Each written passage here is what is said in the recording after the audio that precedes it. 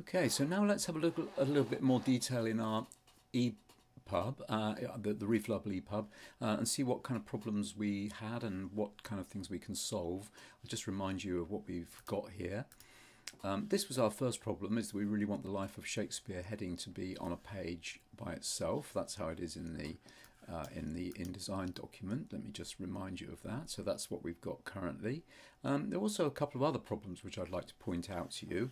For example, you can see here that there's no line underneath the heading, and also the leading for the for this text is quite tight in the ePub, not as tight in the InDesign document, and so I just need to explain to you what's going on there as well and see if we can fix that. We just go through the eBook and have a look at a few other problems. There's also a colour underneath this block quote, and if we look at the block quotes that we've got actually in InDesign, you'll see that there's simply a line along on the left hand side. So again, that's another thing that's not quite working, and we might need to address that or find a way of addressing that in our final export to ePub. Also, our heading for the play is okay, but it's we really want that to appear somewhere nearer the centre of the page. So let's have a look at one or two of these problems then. First of all, the heading for the Life of Shakespeare.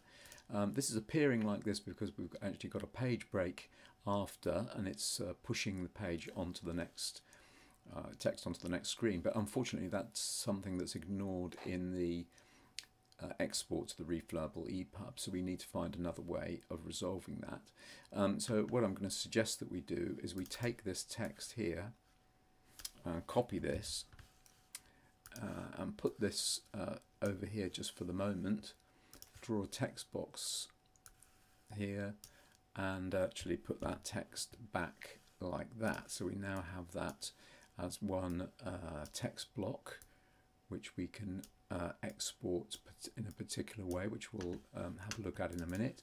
And now what I want to do is to delete this text here, because we obviously don't want that to be there, and we can just simply ignore this text frame down at the bottom. We'll just leave that where it is for the moment. Okay, so what we need to do now with this is to take this text here, go to our export options, and just make some small changes to this. We're going to make this a subtitle from the point of view of ePub type. The custom layout is going to be that we want this in the center. We're going to insert a page break after this image. It's calling it an image, but of course it's not really an image. And we're going to fix that size. So that's a fixed size, and we're going to say done to that. Now there's another thing that we need to do that. I wonder if you can guess what it is. I'm going to now bring up the articles panel. And the articles panel currently has this in it, because if you remember, we're ordering everything by the whatever appears in the articles panel, but we now need to put this into the articles as well. So I'm going to bring it into here. We're going to call this heading for Life of Shakespeare. Now the point is that that's got to be in the right position. So if we now have a look here, we've got the intro text here. This text is actually coming after the table of contents, so I need to drag that into that position there to make sure it appears in the right order. Okay, that should solve that one.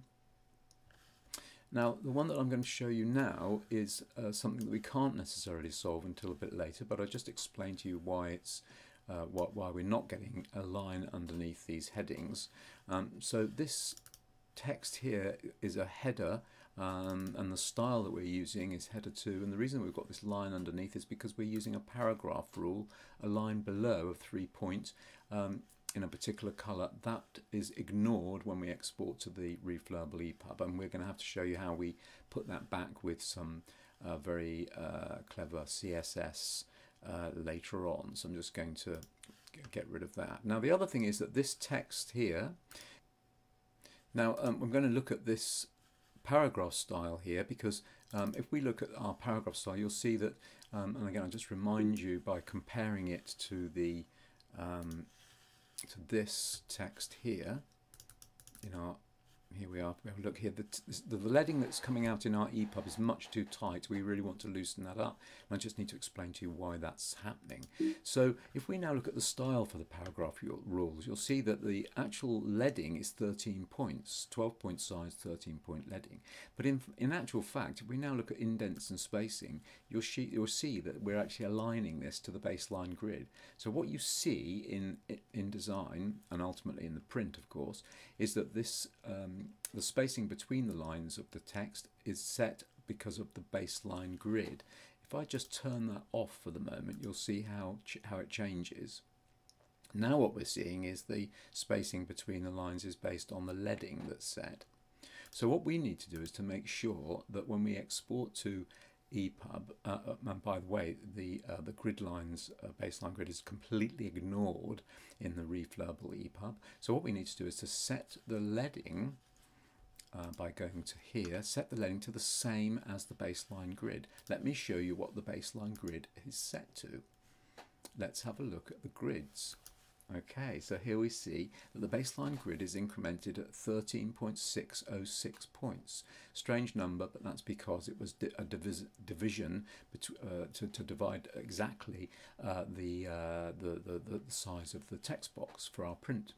So 13 is this number is actually what we want when we change the style for our paragraph. So I'm going to go to basic.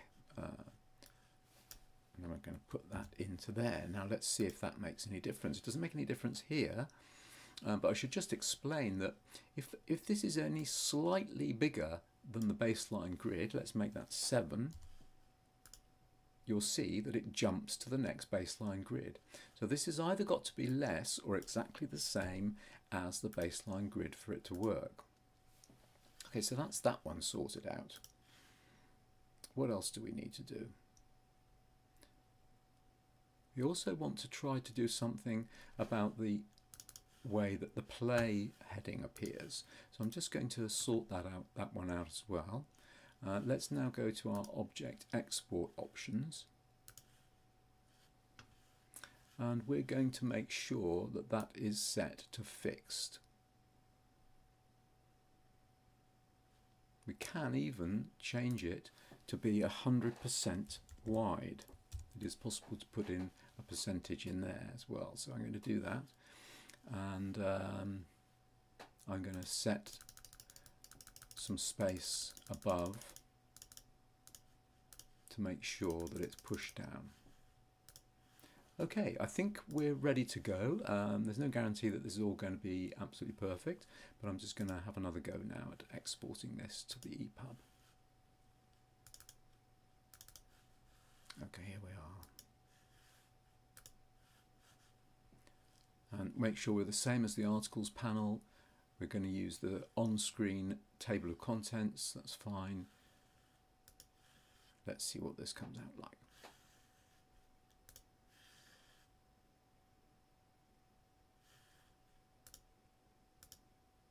Okay, there's our Life of Shakespeare.